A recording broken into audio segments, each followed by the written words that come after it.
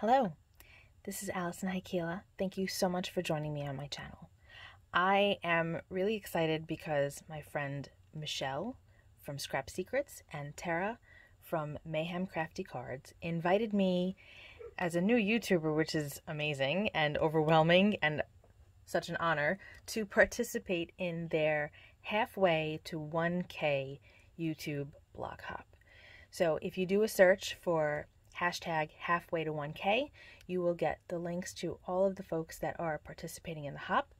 There's not too many of us, but I hope that you'll go through the hop because there are prizes and it's going to be a lot of fun. The theme is celebrations, and that's what we're doing. We're celebrating their milestone of having at least 500 subscribers, and I know that they're beyond that at this point, but I'm so proud of them for hitting that milestone. It's amazing. I hope that I get there one day too.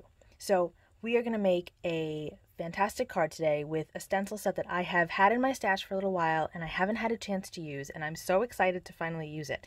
So this is from Erin Lee Creative. This is the tie-dye layering stencil, and there's 3 pieces, and we're going to layer them all together, and hopefully at the end it's going to look totally amazing. So let's get started. We're going to take a piece of cardstock. I'm going to push these off to the side, just like that. And I'm going to take a piece of cardstock with a bit of washi tape underneath it, just so that we hold it in place.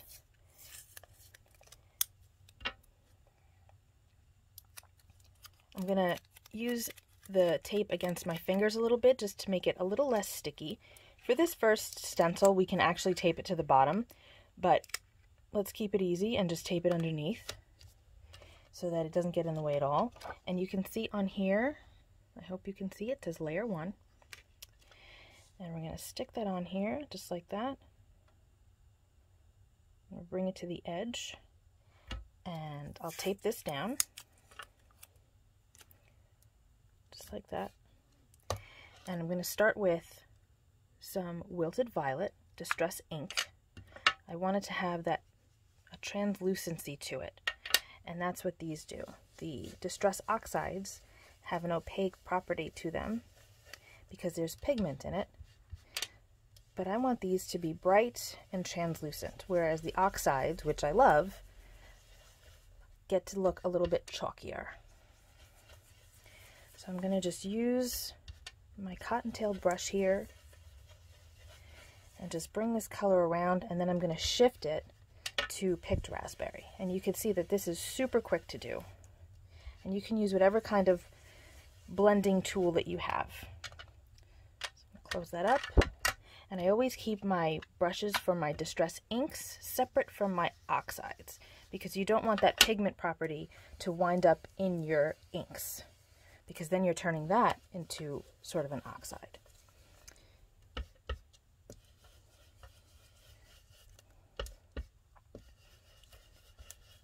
I love these colors together. They're so vibrant. Whoops, there we go. Shifted it just a little bit. There, that's layer 1. So I'm going to pull this off to the side, and I'm going to remove my washi tape, and then we're going to go to layer 2. Oops, this is 3. This is layer 2. And we're going to just line this up, just like that.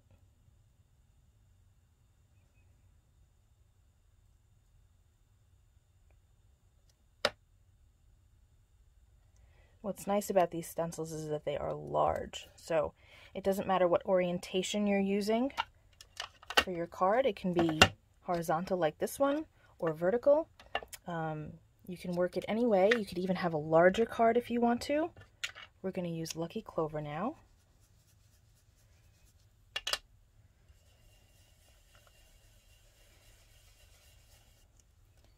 This is such a rich green. And again, because these are distress inks, you can still see the color that we had first applied, the Wilted Violet and the picked raspberry, even if the Lucky Clover winds up on top of it a little bit. It's still going to show. Whereas if you used a pigment ink, you would wind up covering that. But I like that the dye inks really make it look like a tie-dye.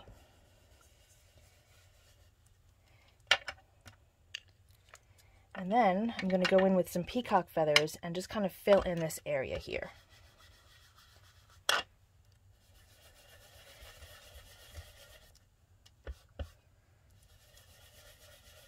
Just like that. We've given it a little bit more of a teal tone. I think that's really pretty. Let's add a little bit more.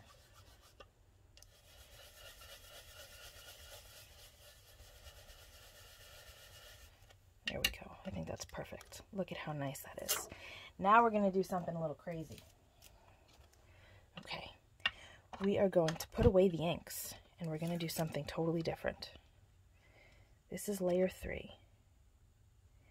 And what we're going to do now is I am going to take some paste. And this is going to be the Decofoil Transfer Gel Duo. You can use this with or without a laminating tool. I'm going to be using my die cutting machine. And we're going to apply this paste generously at the top. You're not going to wind up using all of this, but you want it to be pretty generous at the top. And then I'm going to take a paste spreader. I'm just using a metal palette knife right now. And then I'm going to take a paste spreader. And this is a really old one. This is a metal one. There are other ones on the market right now that are silicone. You could even use an old credit card. And then you're going to take this. I'm just kind of making sure I get to the edge. You're going to hold this at a 45-degree angle and just pull. And that should apply the paste in a nice even layer. I have a couple of spots that I've missed over here and at the edge, so I'm going to just lay that back down and then scrape it again. And then all of this excess can go back into the jar. Now you want to be careful because if there is any dye ink on here, then it will color your transfer gel. And you want it to not have color in it. So I made sure that I hid that stencil pretty well, or the colors I should say, that were under the stencil pretty well, so there's nothing there. Okay, and then we're going to lift this up. And once this is dry, in an hour, we can then apply foil to it. And I'm going to go wash off this stencil. You never want to let your transfer gel or any other type of paste dry on your stencil. So I'm going to go wash that, my palette knife, and my scraper, and I will see you when this is dry. Okay, our paste is dry. You can see the sheen on there. Looks great. It's nice and sticky. And now what I'm going to do is I'm going to use this gorgeous Decofoil from Therm O Web and Brutus Monroe, and I'm going to lay this on top like that, and I'm going to run it through my die cutting machine. Okay, I ran it through, and this is the part that everybody loves. This is the peel and reveal. Check that out. Look at how pretty that is. I love the shine on this. And no heat is required, which I really like because I don't really use a laminator very often. So now I'm going to just trim off this edge a little bit, and we'll do the next step. Now it's time for our sentiment. So I have this beautiful stamp set from the Greetery called Birthday Blooms, and I have the coordinating die set, and since this hop is all about celebrations, we're going to use that Celebrate stamp.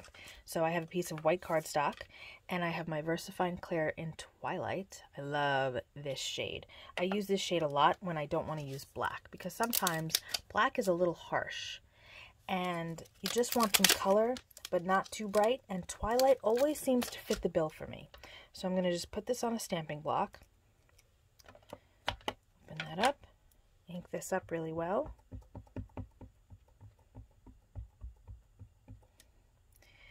and then we're going to just apply it to our white cardstock, just like that. And now I'm going to just go and die cut it.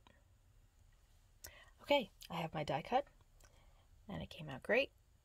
I'm going to apply it here with some on-point glue. This is a nice liquid adhesive. You can use dry adhesive, whatever you have at home is perfect. But we're going to just use some liquid so that we have the ability to move it around just a little bit so that we have it in the right spot. You don't need a lot of this glue. A little goes a long way. I'm going to place that there. I think that looks pretty good. And I'm going to just put a block on top of it. Next, I am going to close up my adhesive, because you always want to make sure that that's nice and closed so that the glue doesn't dry in the nozzle. And I think what we're going to do is add a little bit more peacock feathers to the outside edge of this. So I'm going to push this off to the side, bring this up here, and I've got my peacock feathers distress ink. And I'm going to just softly buff the color around the edge. Just a little bit. Typically, I like to go in with more of a harsh line and scrape the ink pad directly across the edge of the card. But for this one, I think I want to go a little softer. And the color doesn't have to be perfectly even. I don't need it to be that way. I like some of the areas a little darker than others. But you can do it however you like. There we go. And now our glue should be dry on our sentiment, and we can adhere that to the card base. Yep, that's just what it needed. A little bit of blue. Not quite dry yet, but that's okay. Okay. I am applying my ATG gun. I apologize that it's so loud. I need to get a quieter adhesive, I guess, for these videos. Now I cut this down a little bit, as I mentioned before. So it was 4 by 5 1/4, and now it's just a little bit less than that, which is okay. Now you may have noticed this lovely bit of shine over here. This is the Grown Up Grape Juice Sparkle Blend from Doodles Paper Playground. And if you've followed me on any type of social media before YouTube, you know that I love using sparkle blends on my card. So we're going to apply a few of these to our card right now. And we're going to also use the on-point glue to adhere them. So I'm going to scoop a few of these out and just place them around the sentiment, maybe working my way up or around the spiral here. And it's going to look even better than it did before.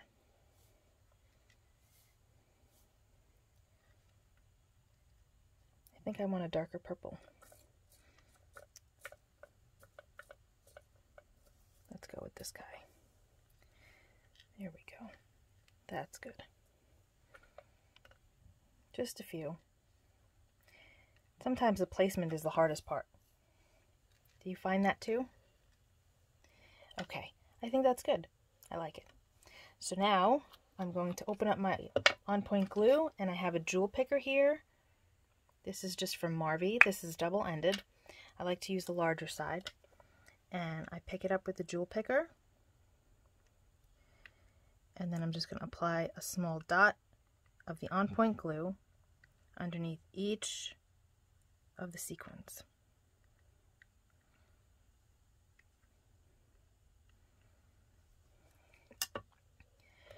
And that's it. Card is done.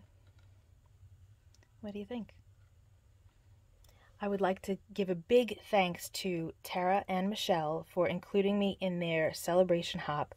I am so proud of both of you for how far you've come with YouTube so far, and I know that you still have many subscribers to come and many amazing videos to come, and I'm so excited for both of you. So thank you so much, and I am honored to celebrate with you. Make sure that you take a look at my description box below. I'll have links to all of the other hoppers in this fun YouTube hop. And if you liked this video, please consider subscribing and hit that notification bell so that you know every time that I upload a new video. Thank you so much for joining me. I hope you have a very inspiring day. Bye.